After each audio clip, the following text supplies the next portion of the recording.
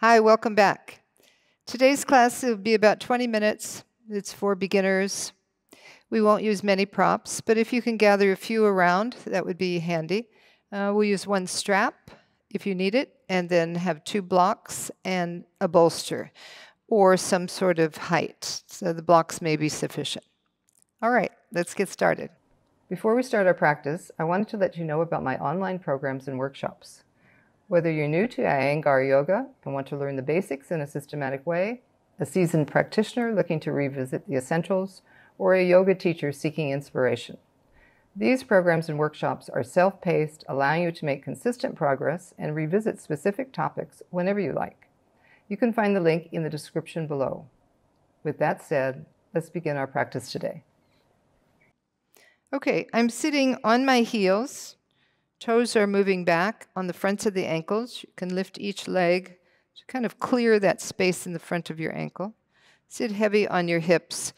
I'm going to move forward. I have 2 blocks here. If you are tight in your shoulders or your head's not going down very far, you can use the blocks. So first, you'll bring your fingertips onto the floor and be on the tips of the fingertips so you can press back, lengthening through the arms, through the shoulders, and bring the weight right onto your hips where you can feel your hips moving back towards your sitting bones. Okay?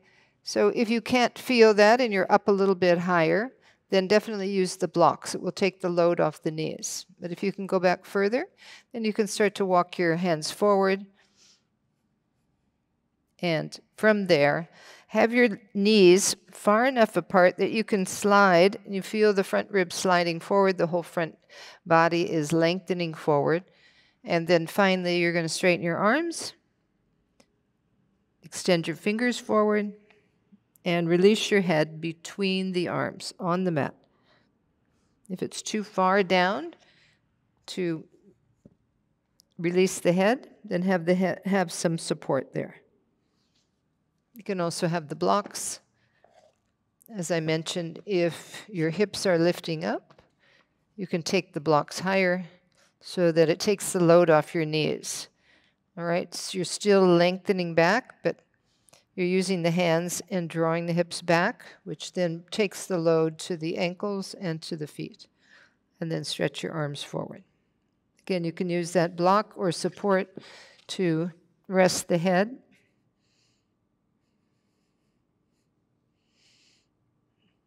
Stretch your toes back. Observe the front of your ankles. So feeling the front of the ankle down on the floor. Sometimes the outer ankle moves out and you're on the little toe side of the foot. Be more on the center of the foot so you squeeze the outer ankle toward the inner ankle and extend.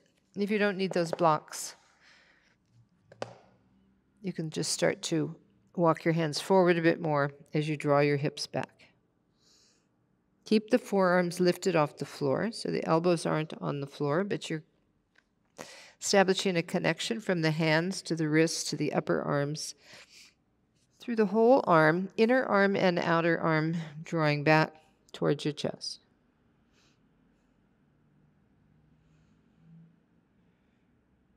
Take a few breaths there, lengthen. And as you are there a little bit, releasing, feeling that you can start to extend your arms forward, at the same time still stretching back through the feet, the ankles, the outer hips, from the outer knees to the outer hips, and lengthening forward at the same time. A few more breaths there, and then come up. I'm going to take the blocks to the side. If you need the blocks, then you'll use those blocks. So now we're going to go over into Parsva, forward Virasana. So here you're taking your arms over. This outer right side of the trunk is lengthening. You can use the other hand to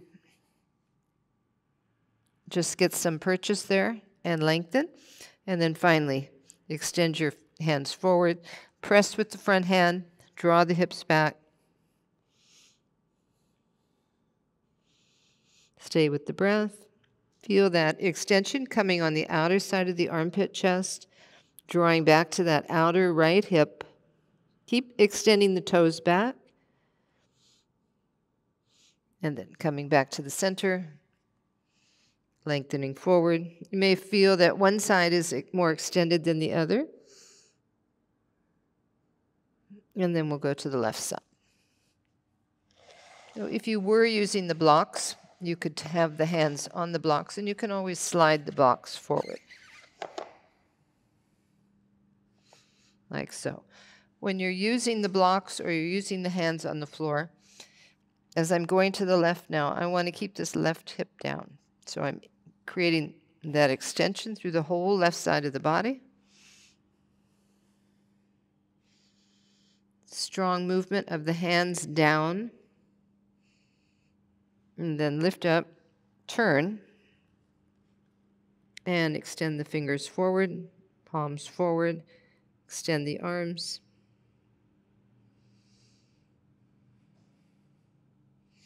And then come back to the center. Just getting that nice opening through the armpit chest, deepening in the groin. And then we're going to stand up. So you turn the toes under. Bring the feet hips width apart, or actually mats width apart, and come onto the fingertips. Now here, if you difficult to go to the floor, to bend forward that far, then have your hands on the blocks. All right, and then shift your weight. You can see here my hips are going back, so I can feel the weight on my heels. So I want to shift forward so I feel more weight on the front of the foot and the heel. And then that puts my legs in alignment with the foot, the heel. The knee is better functioning there to keep that connection between the lower leg and the upper leg. Walk your hands forward, almost like you were going to downward dog. Extend. Again, getting that length through the side of the trunk. And then walk your hands back. Let's just do a little twist here. So you're going to come from the right side, bring your left hand on your hip, and then take the other hand on the outer side of the leg. Inhale, lengthen. Exhale, turn. As you feel the weight on the feet, lift the kneecaps up, lift the backs of the thighs up. Exhale, turn. And then coming back to the center, walking forward again. Take a few breaths there. Shift your weight if it's gone to the back. So the hips are moving forward, the thighs are moving back. And now taking the other side without shifting your weight. So stay even, keep the balance even on the right side and the left side with the back hand on the pelvis. Inhale, lengthen. Exhale, turn. Drawing that right shoulder up. Keeping the knees active so you can feel that spreading through the back of the knee and the spreading and the widening through the thighs. And then walk forward again. And then bring your hands onto your hips. Inhale, come up. And stand in Tadasana. So we're going to stand. I'll turn around. We're going to stand in Tadasana, and we're just going to bring a little bit of activity to the feet and the calf. Okay, so we're going to bring the arms up, hook the thumbs, and press evenly on the mounds, the big toe mound and the little toe side, and then just come up and down. Inhale, lift up. Exhale, come down. See if you can keep your weight even on the big toe side as well as the little toe side. And then palms facing one another. Inhale, lift up. And then bring the arms out to the side. Keep lifting on the toes. A couple more times. Inhale, lift.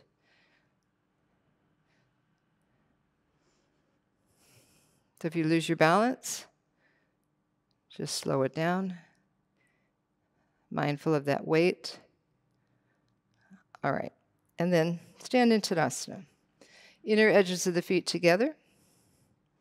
If you have any kind of issue in your hip or your back, you can, or you're having on your cycle, or you're pregnant, you can bring your feet apart. Okay?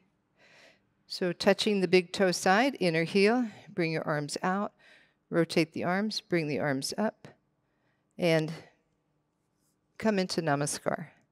Extend the arms up, and then bring the hands down. Come forward, interlace the fingers. You can hit your heels apart a little bit. Stretch the big toes forward, and feel the weight on the front of the foot and the back. Lift the knees, tailbone in, thighs back. As you stretch your arms out, connect the arms back. Inhale, lift up. Baddha Gullyiasana. So broaden through the hand. Bring the little finger side of the hand down. Keep the shoulders moving down. So you're not hunching, you're not shortening through the neck, and you're not compressing the upper spine. Bring the elbows towards one another, and then bring the hands down. Change the cross on the fingers. So if the right was on top, change to the left. Inhale. Extend the arms up. Feel the shoulder blades moving down and toward the chest. So you're opening and stretching the armpit area. So it's widening, it's lengthening, and you're doing that with the lift of the arms from that whole shoulder girdle. And as you do that, maintain the weight on the feet, thighs back, tailbone forward. So often maybe you might come forward again like this. Before we were bringing our hips back inadvertently. So here, maybe you'll find your hips moving forward. Move your weight back onto your heels, thighs back. Resist the buttocks forward and reach up. Exhale, bring the hands down. Bring your arms out to the side. Now we're going to bring the hands behind you. So you can either take your hands on your elbows, hold your forearms, or you can take your hands, I'll just turn around and show you. Take your hands up, Paschimottanasana Namaskar. I'm going to connect the little finger side of the hand. So baby finger, ring finger, middle finger, index finger, and then press the hands against one another. Again, standing in Tadasana, balancing on the feet, between each leg, firm the outer thighs. So hugging the muscle into the bone. So the skin, from the skin toward the muscle, toward the bone. So get that action through the legs. And as you have your hands together, feel where they are. Lift the chest, widen through the front chest. Breathe. Observe whatever you feel in your wrists, your fingers. Bring you the heel of the hand closer. Bring the fingers closer. And press from the elbows right into the heel of the hand. Release. Extend the arms up, Urdhva Hastasana. Let the wrist be completely neutral, so not bending the wrist one way or the other. Extend right up through the fingertips. And then bring the arms down again. Bring the hands back, Paschimottanasana Namaskar. Collarbones wide, shoulders moving back. Absorb the spine right where you feel the fingertips, the outer edges of the fingers. Or if you have your hands in this position, holding onto the forearm, just feel that that back body helps to lift the front chest. If you have crossed the arms, then you would just change the cross on the arms on the second crossing. Stay with your breath. Okay. And then release the arms, Tadasana. You take your legs wide, Prasarita Padottanasana. Here you may need the blocks again, so just have them handy if you do require the blocks. So we're hinging forward from the hips, keeping the legs long. Thighs are moving back. Again, aware of the weight on the front of the foot and the back of the foot. Bring your elbows back, chest lifting, and you'll hinge forward from there. As you press the heel, lift the backs of the thighs up, move the front thigh back, and come forward. As you come forward, either the hands on the blocks or hands on the floor, be on the fingertips, lengthen forward. Roll the inner knee back, roll the inner thigh back. So when we go forward, this inner thigh has got to move back. Usually this is turning outward, so you want to have the knee and the thigh facing forward. And then coming down, just take your hands on your outer ankles, bend the elbows, and release down any amount. If you can bring the crown of the head on the floor, then you'll do that. If not, just have the crown of the head facing the floor. Stay with the breath. And then inhale, look up. Bring your hands back onto your hips. Inhale, come up. Bring your heels in, toes in. So because it's such a wide stride, you don't want to jump your feet together. So regarding jumping, if you have any kind of problems in the knees or the ankles or the hips, or you're having your cycle or you're pregnant, you'll always walk your feet together. Okay, now we're going to just come to the front of the mat and extend the arms up. Just a couple sun salutations. So you're going to either walk or jump back. Lengthen the arms, open the armpit chest. Bend the knees. Walk or jump forward. Uttanasana. So we did this earlier with the feet wide. Bend the elbows. Release the head down. Inhale, look up. Virasana.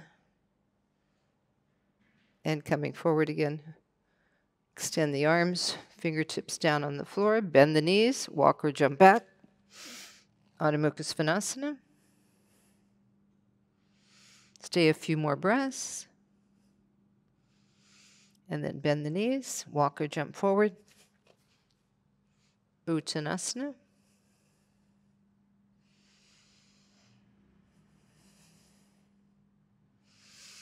Inhale, come up. Virasana. And Tadasana. Okay, you're going to stand back in your mat.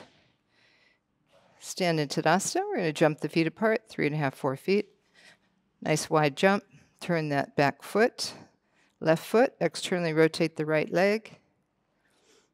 And then as you bend the knee, come from the tailbone, move the tailbone forward. So you can look at your foot. You want to have the knee tracking over the second and third toe. Keep this arm extending as if it were going to be lengthening in line with your back foot. And then looking over that hand, tailbone down. Inhale, come up. Turn. So do the other side now. Bend the knee. Stay in that back foot. Keep that back thigh lifted. As you come down, lift the pubic bone up. Lengthen through both sides of the trunk. Extend that back arm and look over the front hand. Stay with your breath.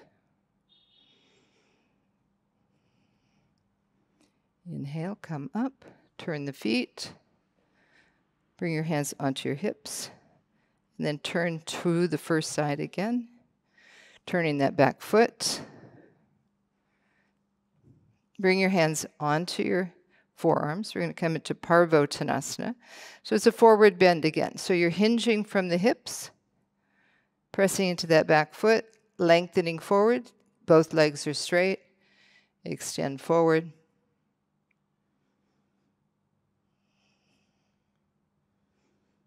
Just come parallel to the floor, looking down.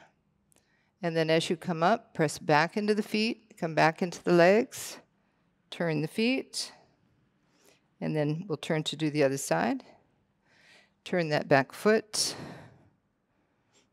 Change the cross on your arms. Lift the chest. Press that back heel down. Lean back slightly so you can feel the weight on that heel, and then make sure that back leg is straight. Straighten the front leg, pressing into the foot, lifting up from the knee, and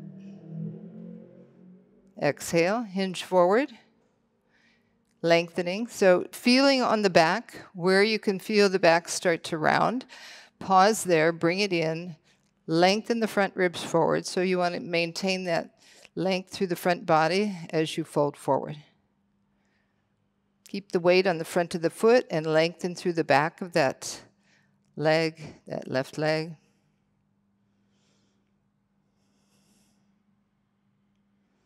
Inhale, come up. Maintain your balance. Turn your feet. And then bring your arms out to the side. We're going to do one more standing pose, Virasana 1. So making sure you have enough distance. Take that back leg back a little bit more. Take your arms up, bend the knee, and lift up through the chest. Extend through that back leg. Drop the front hip. Where you had your hands in Paschimottanasana Namaskar, lift the chest from there. Inhale, come up. Turn the arms. If you needed more space between the legs, you can take this foot over to the right a little bit more. So if you're not having your balance, just make more space between the legs. Arms out. Lift up. Stay in the back leg. Tailbone moving forward. Tailbone guides the pelvis forward. Reaching up. Right up through the fingertips. Breathe. Inhale, come up. Turn. Jump the feet together.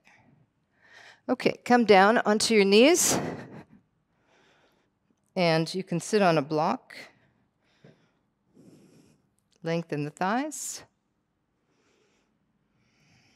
And we'll come into a twist. So have another block behind you.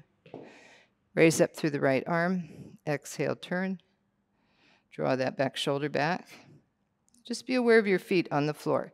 So the fronts of the feet and the toes are on the floor. Toes are lengthening, ankles moving down.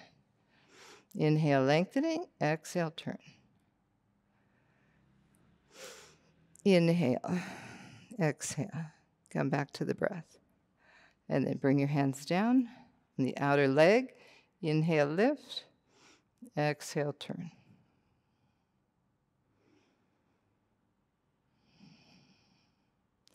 And then come back, reaching up. Bring the hands down. All right, you're going to come up. You can have your 2 blocks, depending if you are going to need those blocks or not. You can have them behind you, or you can come onto the toes. So we're going to come into Uttanasana. So we're opening through the front of the pelvis. Buttocks moving forward, chest lifting. So take your hands, your thumbs right on your sacrum. Elbows moving back towards you, toward each other. And then with your thumb, move the top of the buttocks down, lift the chest. If you're familiar with Uttanasana, bring your feet onto the floor, press the feet down, and then lengthen the arms back. You can either take the hands on the blocks or take the hands on the heels. Lengthen the fronts of the thighs. Rotate the armpit.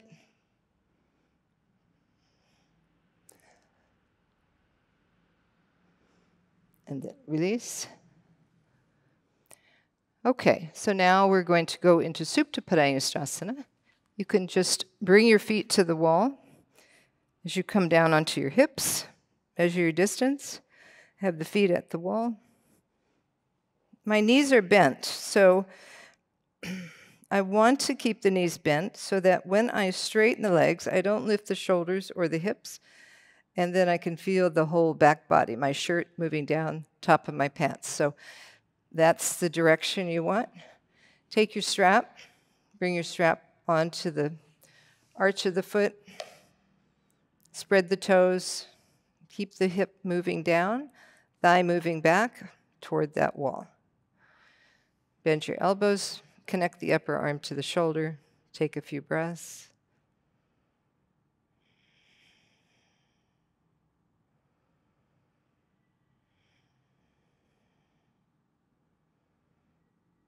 Bringing the leg towards you any amount.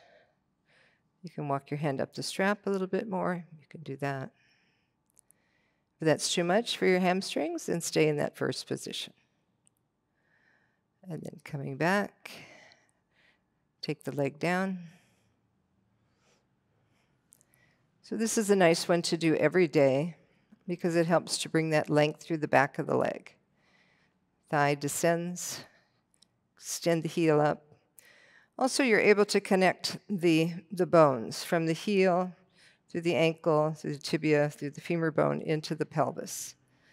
So feeling that lower back on the floor. If ever you have a sore back, this is a nice one to reconnect so that the bony structure is supporting the lower back. And then bring your leg towards you, any amount. If you can bring it further towards you with the knee straight, then do that, but walk your hands up that strap a little bit. And then coming back. Okay. So now you're going to come into Shavasana. So you can use your bolster. Take the bolster underneath the knees. Adjust your hips. And then lengthen each leg out. Bring your arms out to the side. So here, I take my feet onto the floor. Lengthen the lower back. You can take your hands on your mat. Roll the shoulders under. Palms facing up. And then extend your legs. Okay, we'll be here for about 5 minutes. So I will set a timer for you. Just let yourself relax completely. Release from that practice. It was a short practice, but still we moved into a lot of different areas. So just take a quiet Shavasana, releasing and allowing yourself to